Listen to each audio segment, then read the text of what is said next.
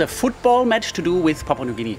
Well, it's actually not a football match, it's a rugby match, and it's the most famous sport in the country. And it totally caught us by surprise, like the invitation to Papua-New Guinea to discover the country. When we got out of the van, you know, walking into the stadium, and it just felt like this was truly the start of this project, which is this monumental thing for us, you know, moving into it and really getting involved in it. I think it was a perfect way to kick off the project.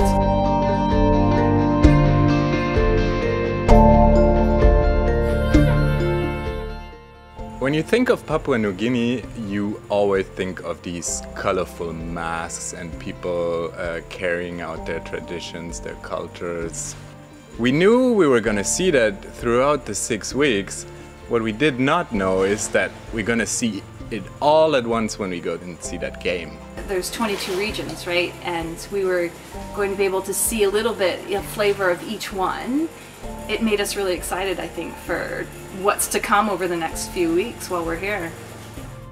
So every one of us will share impressions, and we are looking very much forward what comes out of it. And so there's only one thing to say: let the game begin.